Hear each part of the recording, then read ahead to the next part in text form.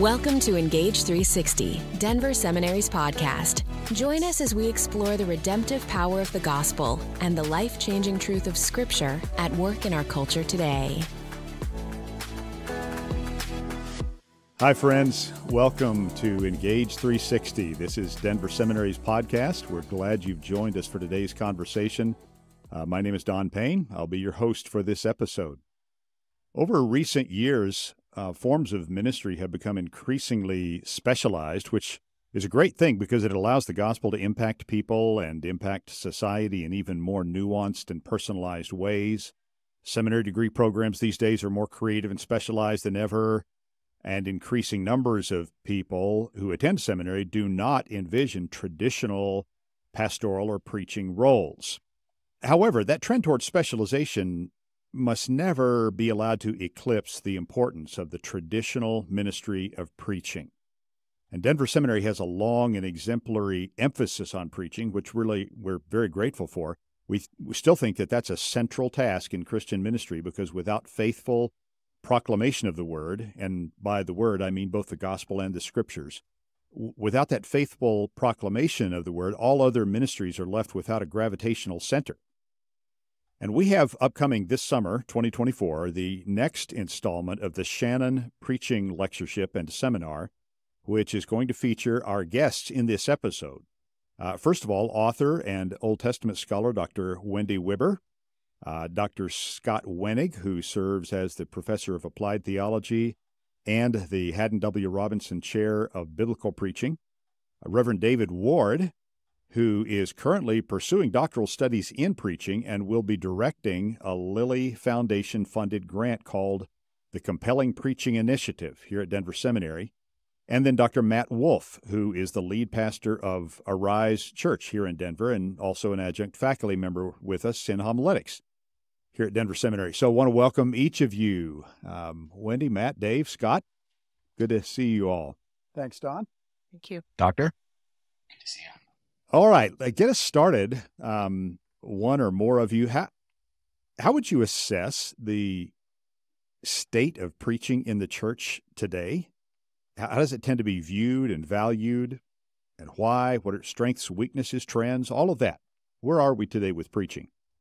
Well, I'm going to kick this off, and I'm going to refer to a Pew study that was done about 4 or 5 years ago.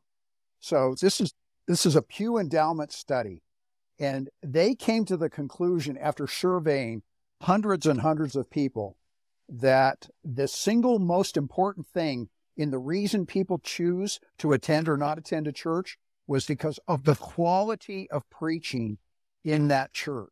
So I think from a layperson's perspective, not just the professional or the preacher's perspective, but the layperson's perspective, preaching is hugely, hugely important.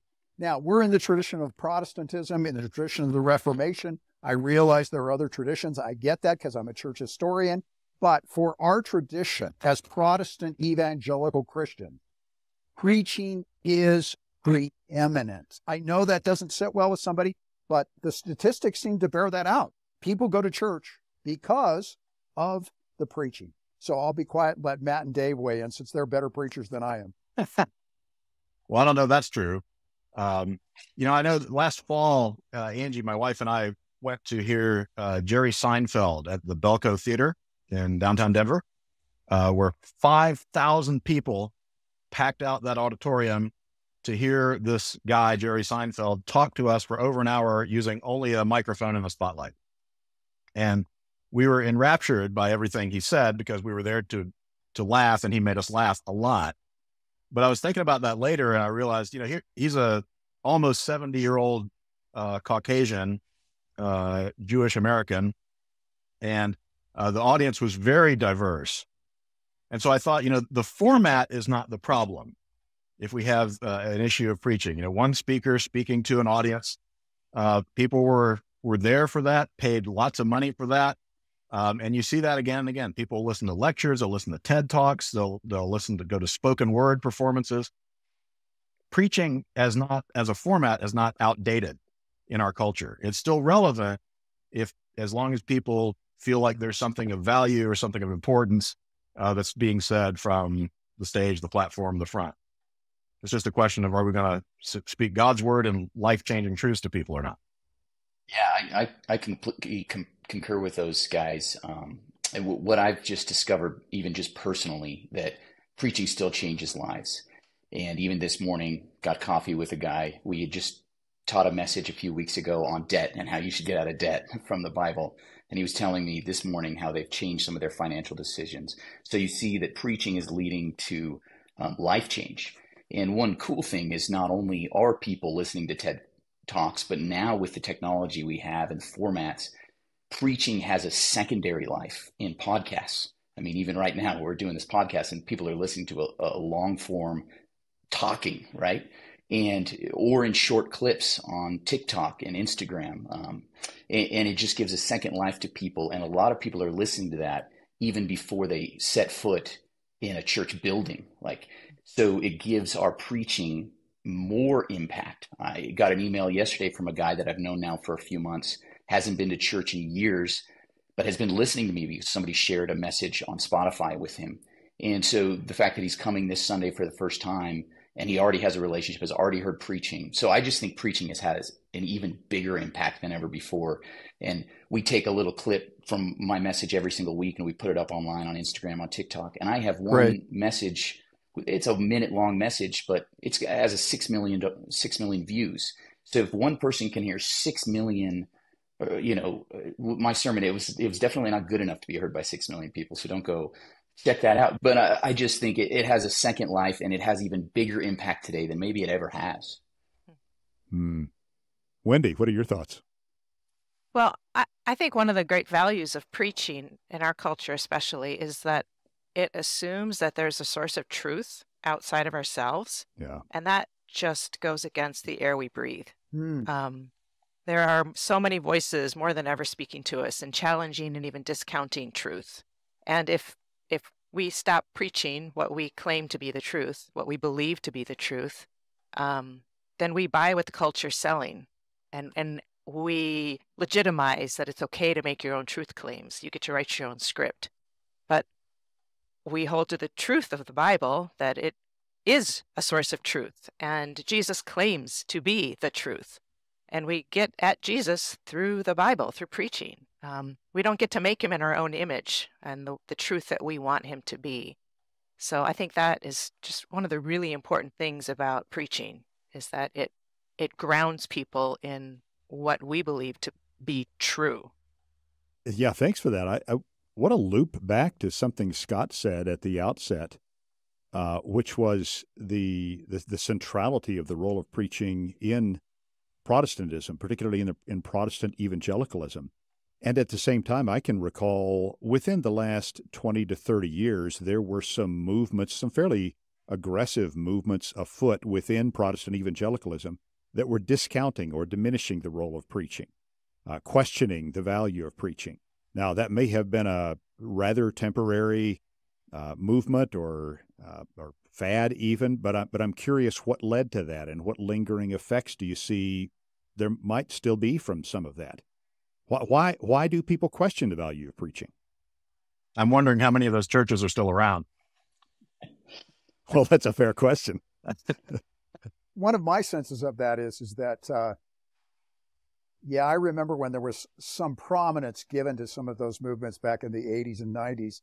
I think a lot of people felt like, well, I'm just getting all this content, but I'm not really engaging people in a relationship, and I'm not really getting to know people, and I don't even feel like I'm getting to know God better. So what we need to do is just circle up the chairs and share.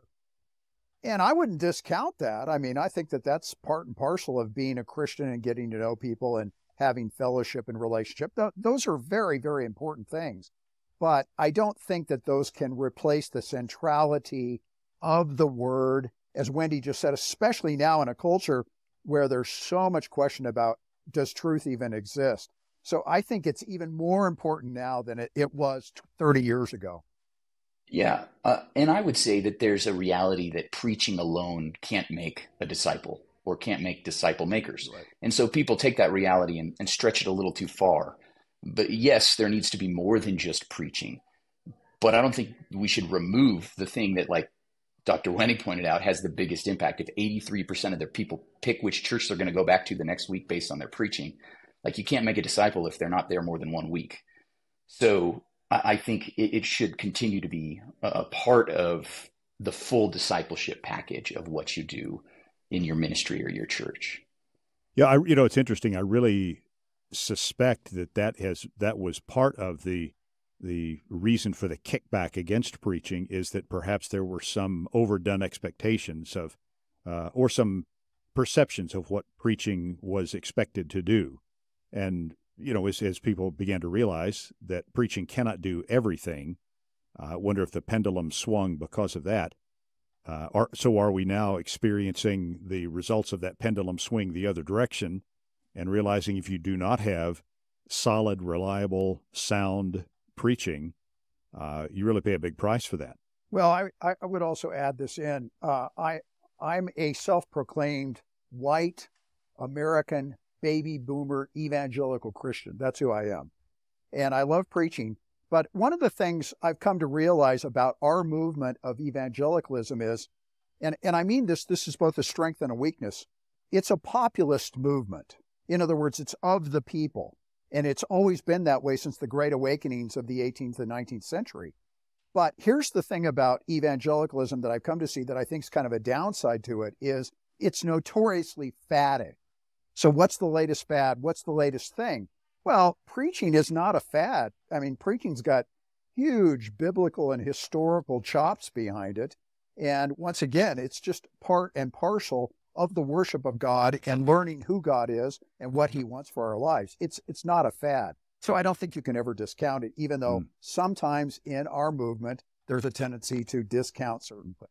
I'd love to have several of you reflect on trends that you have seen in preaching. How has the role, the ministry of preaching changed in any way, for good or ill, maybe over the long haul or even within the last few decades? Well, I can say, I studied preaching under Scott, under Dr. Wenig, I guess at the end of the first decade of the 2000s. And, there was a big push, I think, because of Andy Stanley and his book, Communicating for Change, a lot more, it was almost just talking. We're talking together, even though I'm the main one talking as the preacher, but we're just going to talk. I'm not going to yell at you. I'm not going to preach at you. I'm just going to have a conversation. And I would say over the last, 6 to 8 years, there's been a much bigger push towards passion. Where is passion in the preaching? That if you're not passionate, then why are you even up there? It's a waste of time. And I think that's been a trend from my generation, a millennial, that we want passion. We want to see that. Whereas maybe the baby boomers were like, no, we've had the crazy passionate people yelling at us before. Yeah. We want it a little bit calmer. And now, preachers like Craig Groeschel and Stephen Furtick are so passionate, so much energy that, people want to see that much energy, because it's like, oh, maybe you actually believe this. I agree with what Matt's just said. I think that preaching is less formal in its style than it once was. Back 100 years ago, you read sermons from that era, and it was very much more oratorical, with rhetorical flourishes and formalized. You're hearing a speech oftentimes, or at least it reads that way. And increasingly, I think, to Matt's point, it's gotten more conversational in tone, if not actually a conversation. But the way we present it is very much just like we're sitting across a table at Starbucks and I'm just telling you about Jesus or explaining something in the Bible to you. And kind of there's room for variance in that, kind of in the middle. I'm more of a performer than a just a talker, kind of more of a, presenter. You're sort of watching a presentation, but it's not, I'm not giving a speech as much as I'm, doing that kind of thing. So there's room for variance. It's a continuum, I think, but it's overall the trend is it's much less formal than it once was. And I don't think that's a bad thing. I think that just reflects the culture. You're reminding me of that rather famous quote from over 100 years ago, I think the early 20th century, by the famous preacher Phillips Brooks, who called preaching truth through personality. Well, I'm glad you mentioned that, Don, because I think it speaks to the reality that God raises up all kinds of different people to communicate his word. And those people have different personalities and they have different styles. I mean, one of the lectures I do in our intro to homiletics class here is I talk about speaking styles, and I talk about talkers and speakers and orators. And I use those from the African American tradition as the exemplars of oratory, because that came out of their history of slavery. The preacher was the guy, and he was oratorical and larger than life. And in many, many African American churches today, you still have that sense of oratory. That's not true in Asian or Anglo or even Hispanic churches nearly as much. But Matt had mentioned Andy Stanley, and I use him as kind of an exemplar of the speaker. Speakers are clear, they're presenters, they know where they're going to start and they're going to end. And then on this side of the equation, there are talkers, people who just have the gift of gab and they can get up, but they know where they're going. And I think that, those are just kind of three examples of different styles that people can take on and communicate God's word really effectively. Because I think you're absolutely right. And Brooks was right. It is truth through personality. I'm curious what challenges or headwinds each of you see today's church facing with regard to preaching. Some of them maybe you probably alluded to these in your comments already, but what's the church facing that might be new or different than it was in recent generations with regard to preaching? I personally think one of the biggest difficulties we face as preachers, especially those of us who are preaching regularly in a church, is that the frequency of attendance is down. And I don't know where he got the research, but Tom Rainer had an article a couple of years ago on his Church Answers website that the average attender today is showing up 15% less than he did even 5-10 years ago. And that 15% less, like I figured it out, that means like over a span of 2 months, they're coming one less time. So if they were coming, 6 times in 2 months, now they're coming 5. And because of that, that's less touch points for that person to engage with the preaching, the teaching. So if you're trying to preach through a book consecutively, it makes it more difficult. So that's the challenge. I think the benefits of nowadays that we have is, like I mentioned earlier, the podcast, that there is YouTube, that they can wake up in the morning, and if they've subscribed to whatever podcast app you're using, they have the message there. So, the way we've handled it at Arise is to push every single beginning of a sermon series. We say, hey, this sermon series is going to last 4 or 5, 6 weeks. We want you to commit to this entire series, even if you're traveling. So subscribe right now before you forget, because this whole series matters. So we repeat that over and over again. And just our phrase is worship weekly, worship weekly. And we have to remind people that even if you're not here, you need to worship weekly. So the negative is they're not there in person. The positive is they might actually be engaging with the Bible and with what we're teaching more regularly. Don, it's both a trend and a current thing. When I was in college back in a prior century, I attended a Bible teaching church for 4 years, and I heard 2 sermon series. The pastor preached through Exodus for 2 years, and he preached through Romans for 2 years. And he was a marvelous, gifted teacher, and he was very thorough. And Dr. Wenig's met him and heard him teach, knows who he is. But I don't know anybody who could make that work today. And maybe it didn't work back then either. It just was, he was a unique animal. But, to me, I feel like if a sermon series goes more than, 6-8 weeks to the outside, we're losing people. Maybe because of what Matt said about frequency of attendance, maybe just kind of, our attention spans are much more fragmented than they used to be. But I think it's more difficult to keep people with you for as long as you want, even in an individual sermon or certainly a sermon series, the longer you go. Another challenge that I think preachers today face, and they've always faced this to some degree, but I think it's even more so now. We live in a culture that is highly skeptical.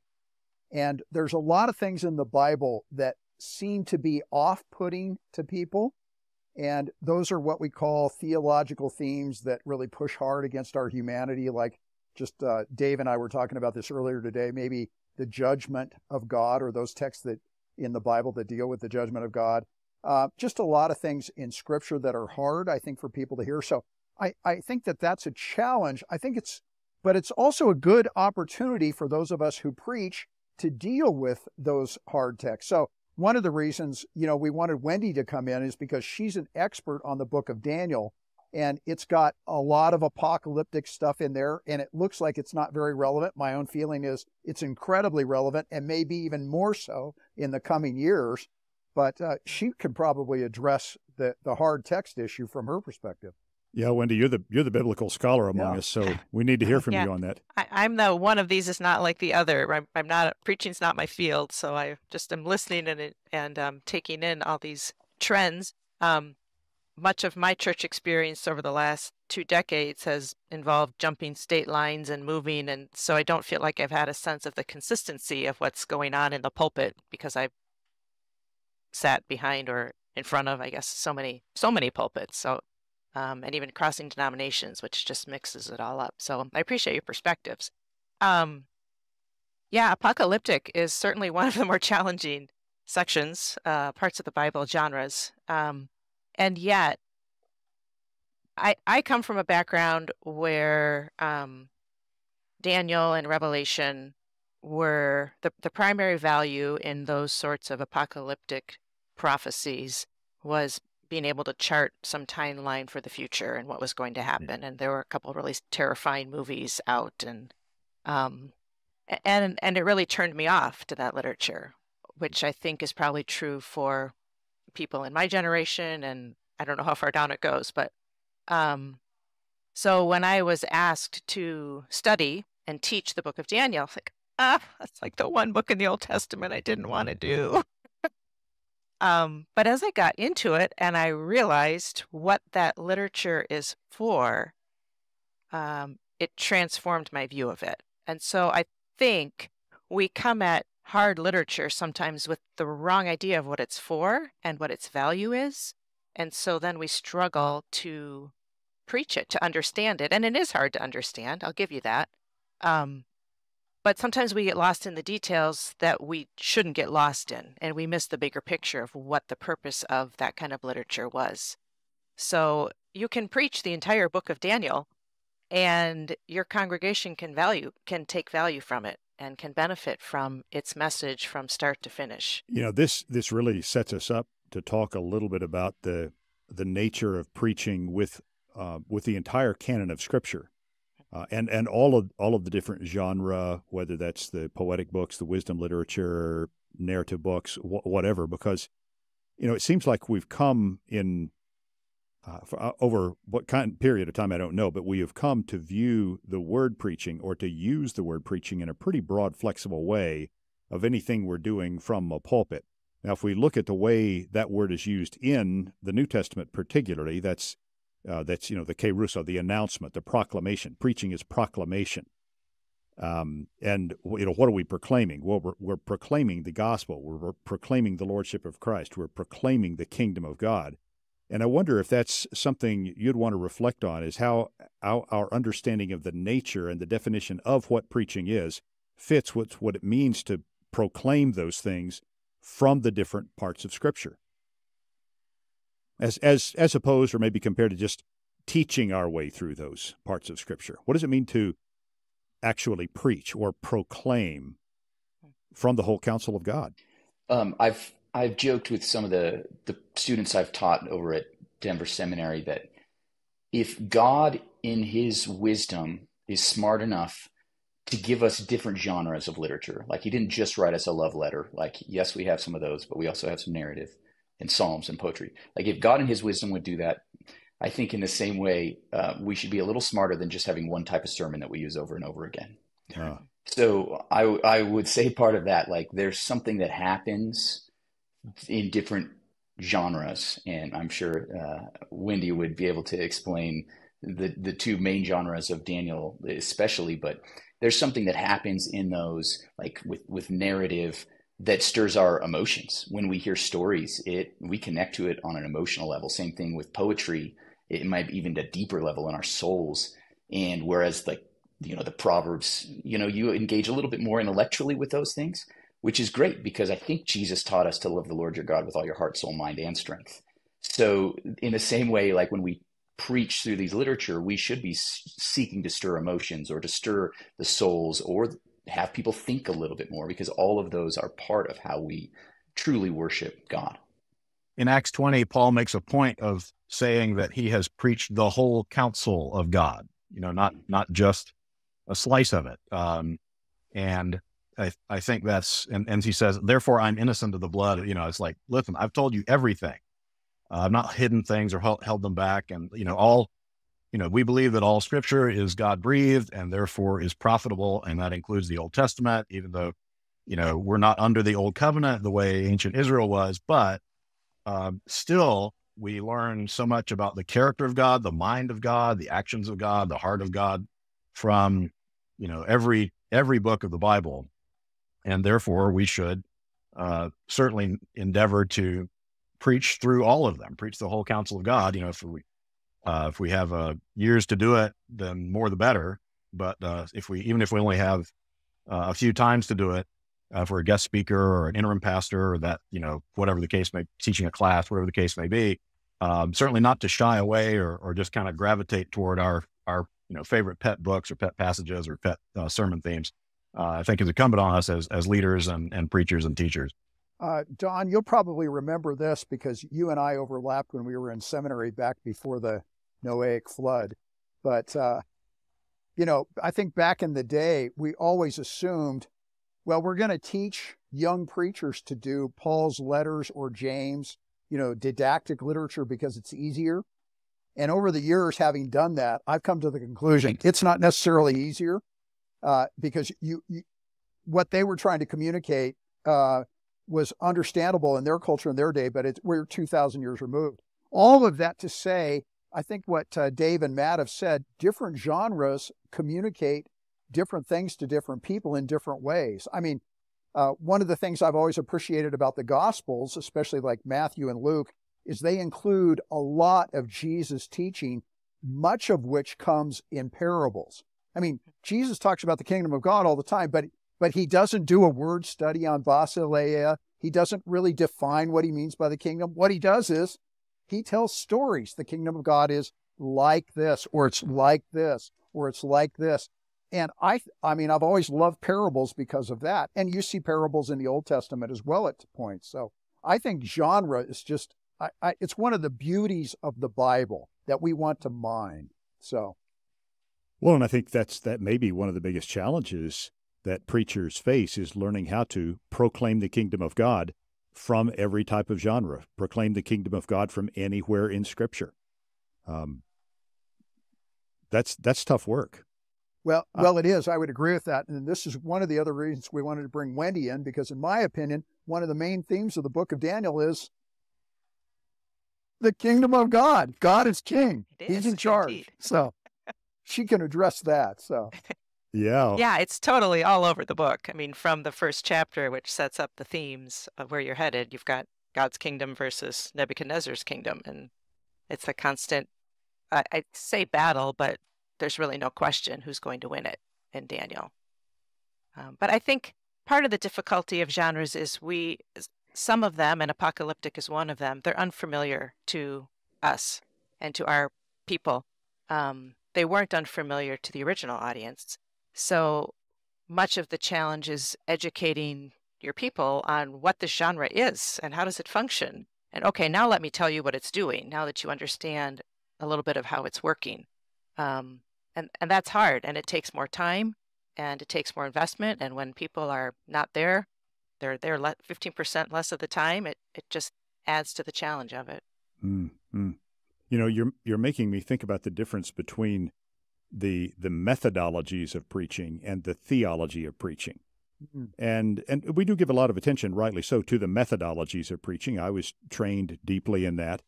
But I've thought in recent years more about the theology of preaching, which is kind of what I was getting at with some of these kingdom questions, these proclamation questions.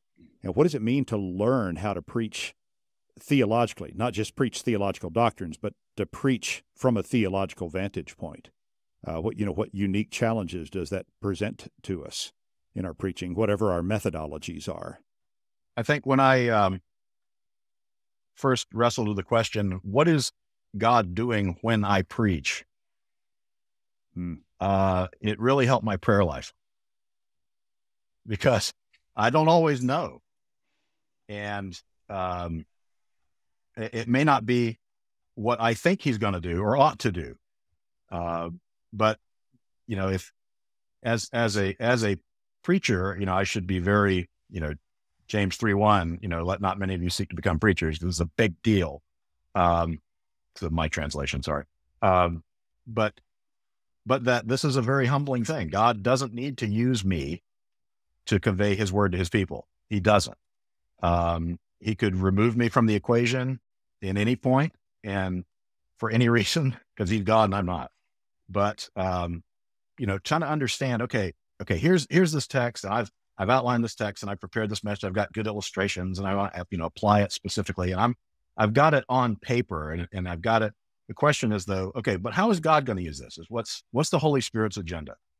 And there have been times where I've preached a message, and someone has come up to me afterwards and oh, Pastor, thank you so much.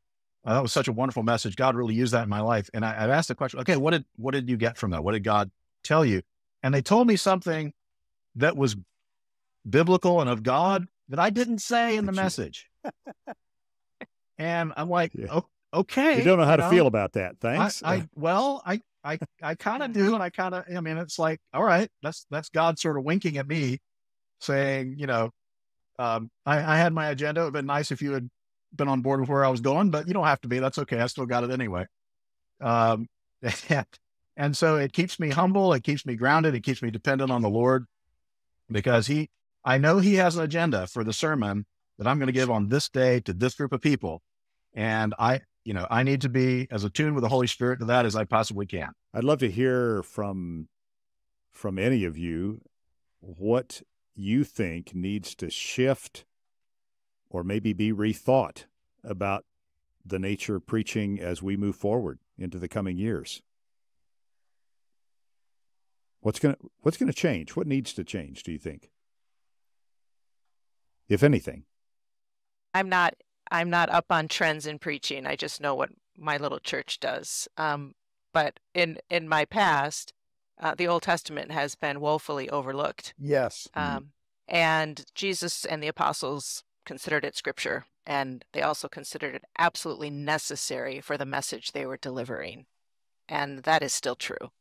So, when I hear New Testament sermons and I can see the Old Testament that's there and it is never brought up, I'm like, you missed it. You missed it. So I think that's so important. The Old Testament is hard and it's big. I get it. But we miss, you cannot grasp the fullness of the New Testament message without it. Amen to that. I agree with that. And I think there's a specific portion of the Old Testament that is very frequently neglected. The most neglected part in my circles anyway are the minor prophets. And I think there's so much that the minor prophets have to say. Dr. Widder, can you take this if you want and just run with that for a minute? There's so much for, our culture, talking about justice, talking about, God's heart toward the oppressed, talking about God's coming judgment, even on his own people, if they, are doing wicked things. I think I'd like to see more minor prophet preaching in the future. I think one of the worst trends today is that people aren't preaching the Bible, and maybe that's every generation, but I have friends and I have been at events and I've heard someone preach someone else's sermon and hear it happen regularly. And I think it's just a major issue. And this is one of the saddest example. I'm not going to name any names in this, but I was preaching through a section of, the Kings on Elijah and Elisha. So I checked out someone's book, a very popular preacher. I checked out his book. And I read it and I was like, oh, I don't remember that was in the text. This is his main point for his sermon. And then he said, oh, I borrowed this from this other famous preacher. And I went back and listened to the other famous preacher, two of the most famous preachers in our country. And he had the same thing. And I was like, I don't remember that in the text. Well, it was actually from the KJV, and it was a mistranslation of a word. And we know now that mistranslation was incorrect. And so like, that's why I was like, it wasn't in my NIV when I studied it, because that word was only in the old KJV. But yet both these preachers are preaching something that's not in the text. And because they're borrowing it, and I know now, it's secondhand, then third hand, then all the other preachers around the country are using it. Whereas I think one of the most neglected verses in the entire Bible about the theology of preaching is 1 Peter 4:11. If anyone speaks, they should speak the very words of God. It's pretty simple right there. If you're going to preach God's word. Don't preach somebody else's sermon. So I don't know if any of those guys are listening to this sermon or to this podcast right now, but I would just say, just preach the Bible. Let God's word do the work. Amen. What do the rest of you think?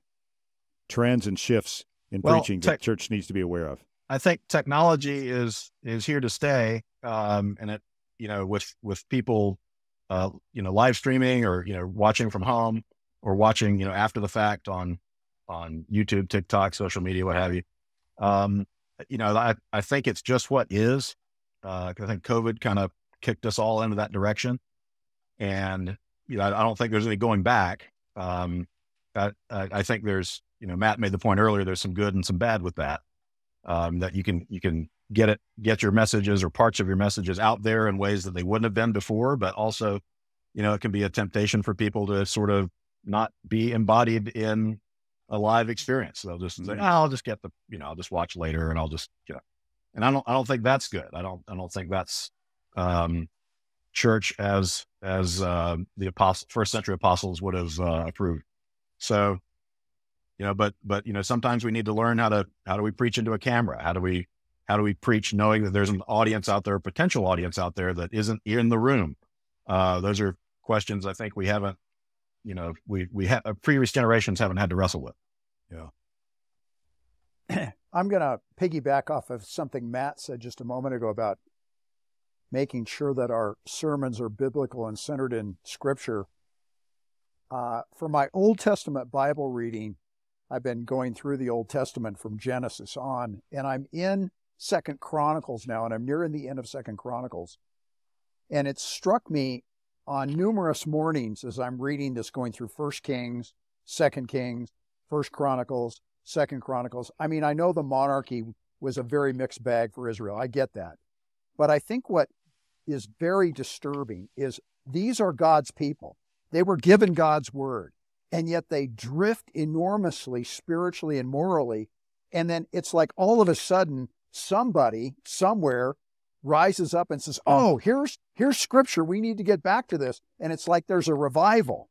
And I'm thinking, why is it so easy for us to get away from Scripture?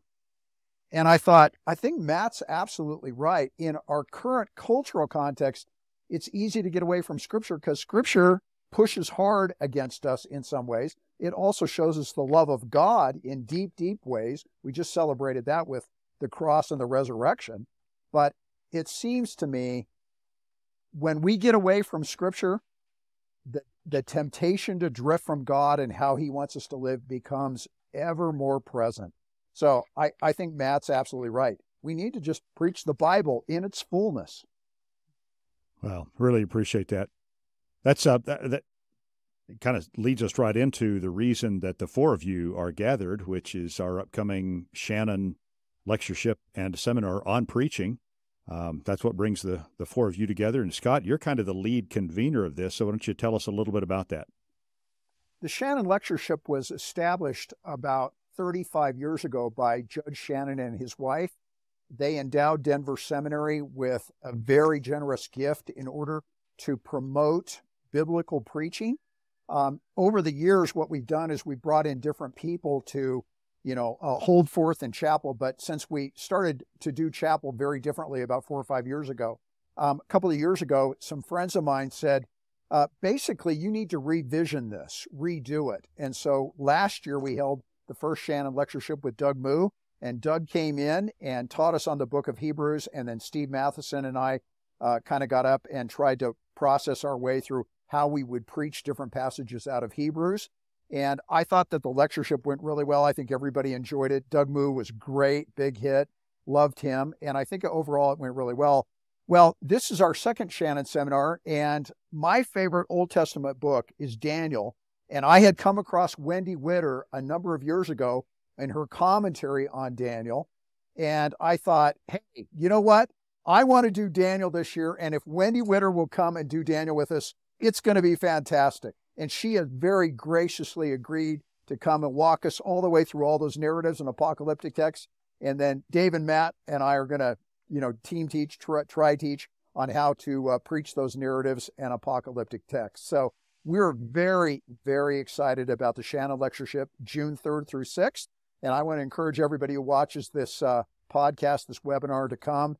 It's $150 if you're a pastor or a layperson. And if you're a student, you can sign up for it through Homiletics 690 for 2 semester hours of homiletics credit, and I'll send you the syllabus. And then I'll let Dave and Matt and Wendy weigh in on their roles here. Well, I think my job is to teach you the book of Daniel. I actually have preached through it, so I could give you some ideas on that too. Great. But I have written actually 2 commentaries on Daniel, and it is a fantastic book with a really relevant message every chapter. Why would you write a second commentary? They asked me not to. get it right the first time? Okay, all right. I know. They're both for Zondervan, and they asked me to do the second one. Like, well, I'm doing this one. Isn't that plagiarism? They said, no, you just, don't say the same thing. Like, okay. So anyway, and it's a totally different format. It's part of their ZCOT series, Exegetical Commentary on the Old Testament, came out last fall. So it takes a different approach. It's looking at the nitty gritty of the language and how the rhetorical arguments are shaped and how that affects understanding the meaning. And it's just a fantastic book. And there's so much. It's so rich, so rich. That's great. Well, I want to thank all 4 of you, Wendy, Matt, Dave, Scott. Really enjoyed this conversation. Looking forward to what the Lord is going to do and hopefully lots and lots of people's lives through the Shannon Lectureship and Seminar this summer. Again, Scott, the dates, June. They're June 3rd, 4th, and 5th from 9 to 4 in the afternoon, and then Thursday, June 6th from 9 to noon. Okay. And we'll cover all 12 chapters of Daniel and do some discussion of narrative literature and apocalyptic literature. And once again, I think we're just going to have a great time. We did last year, and I'm very, very excited that Wendy's coming and we're going to do the book of Daniel. I'm so grateful for Dave and for Matt and their help, more than they know or think. Thanks to all of you. Thanks for this great conversation. Friends, we're grateful that you've chosen to spend a little more time with us, and we hope, as always, that if you get a chance, you'll give us a rating, a review, wherever it is that you happen to listen to podcasts. And if you happen to have any questions or comments, we would be happy to receive those. We have a designated email address, podcast@denverseminary.edu. And as Scott mentioned, our general seminary website is denverseminary.edu. You can get all the information you need there about the Shannon Lectureship and also more information about other resources that we have here at Denver Seminary, events, degree programs. You can get all of our episodes of Engage360, including full transcripts. So, friends, we're really grateful for your interest, your support, your prayers. Please keep those coming. We value you and hope that this is a gift and a good, encouraging resource for you. So until next time in our next conversation, Lord bless you and keep you. Take care, friends.